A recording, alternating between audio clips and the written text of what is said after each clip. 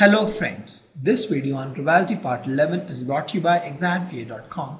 No more fear from exam.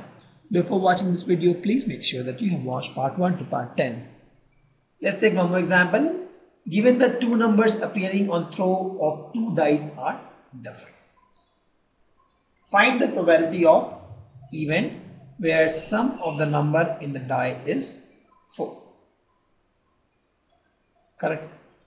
So it is given that the numbers appearing are different. So numbers, the total number of options in this case will be 6 into 6, that is 36, right? 6 here, 36. Out of 36, we know that there are 6 where the numbers will be same. That is 1, 1, 2, 2, 3, 3, 4, 4, 5, 5, 6, 6, right? So if you remove this minus 6, you get 30. So 30 different combinations we have for which numbers are different. Correct? Thus, if you see, if I have a set called different set, this guy will have elements such as 1, 2, 1, 3, 1, 4, 1, 5, 1, 6. It won't have 1, 1. Similarly with 2, 2, 1, 2, 2, it won't have 2, 3, 2, 4, 2, 5, 2, 6, 3, 1, 3, 2, 3, 3 it won't have, 3, 4, 3, 5, 3, 6, 4, 1, 4, 2, 4, 3, 4, 4 it won't have, 4, 5, 4, 6, 5, 1, 5, 2, 5, 3, 5, 4, 5, 5 it won't have, 5, 6, 6, 1, 6, 2, 6, 3, 6, 4, 6, 5.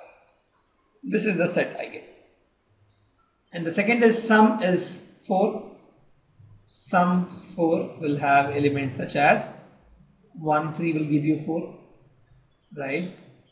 2, 2 will give 4, and 3, 1 will give you 4. Only 3 possible options. So my condition is probability of, find the probability of sum is 4, probability of sum 4 given the numbers are different. Correct? This is nothing but probability of sum intersection difference by probability of difference set. Sum intersection difference, if you see what are the common elements, 1, 3 is there, yes. 2, 2 is there, no. 3, 1 is there, yes. There are two common elements, right? So the probability of sum intersection difference will be 2 by 36, right? Two common elements by sample elements, 36. Probability of difference, there are 30 elements, 30 by 36. So what you get is 1 by 50. So that is the probability of getting sum is equal to 4 given that the numbers are different. We can do the same thing using this guy also, diagram. So you throw. So since the condition is different, right? So we have two options. Different numbers, same numbers, right? So same numbers we have 6 cases, different numbers we have all these cases, this particular set we have, right? So we have 30 elements in this. And this guy has 6 elements. Out of these 30 elements, if you see the sum is 4, you want to see how many has sum 4? No, yes, it has sum 4, no, no, no. All are no. If you see that only 2 has sum 4. So from 30 elements you are taking out 2, right? So the probability of sum 4 given the condition difference, because I am taking this as base now, will be 2 by 30, because this guy has 30 elements and out of that my favorable element is only 2 because there are only 2 numbers for which the sum is 4. So what I get is 1 by 30. So you get the same answer using both approach. The question says, in an experiment of throwing a die, if the number that comes as a multiple of 3, the die is thrown again. If any other number comes, we toss a coin.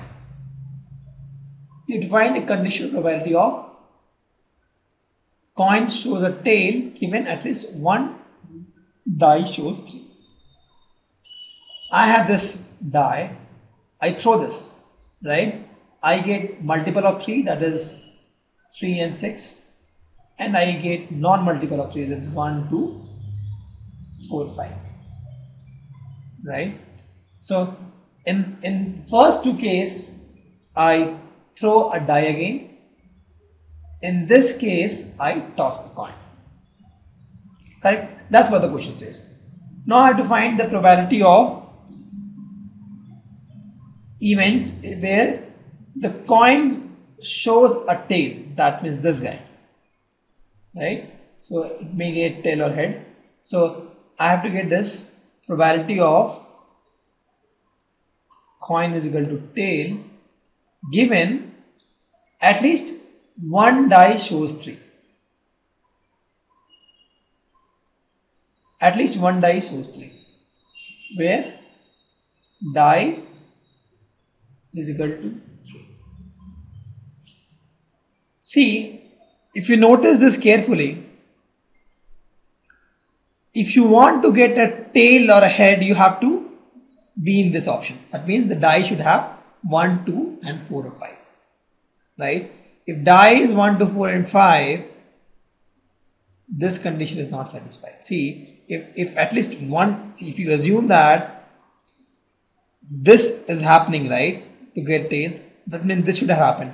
If this had happened, that means that the first throw was 1, 2 or 4 or 5. That means in that case, this is my whole scenario. I never got a die where I got 3. That means I'll get 0 as the probability. Correct? Logically I'm telling you, because if I'm getting tail, that means the die is not 3. Both the conditions are not matching. So I'll get 0 as the probability. Correct? So if you want, we can do that. So coin is equal to tail. Let's suppose this set is CT. So coin is equal to tail, you can get is 1 tail, 2 tail, 3 tail, 4 tail. Sorry, you can get 1 tail, you can get 2 tail, you can get 4 and tail, you can get 5 and tail. Correct? 1 tail, 2 tail, 4 tail, 5 tail. This is the only possible option. The other is at least 1, 3, right? So I'll say 3 die. This set will have at least 1, 3. So you can have 3, 6 here. Sorry, 3 here. If you get 3 here, then the next you can get 1. The next you can get 2, 3, 3, 3, 4, 3, 5, 3, 6. So this is the set where at least 1, 3 you get. Correct? Now we have to find the probability of coin tail at least given it is a 3D. That is nothing but probability of CT intersection 3D by probability of 3D. Let's find what is the intersection of these. If you see that there is no common element between these and these, right? So that means this becomes 0 and this has some value, right? I don't want to find the value because even if it has some value, this becomes 0. Thank you.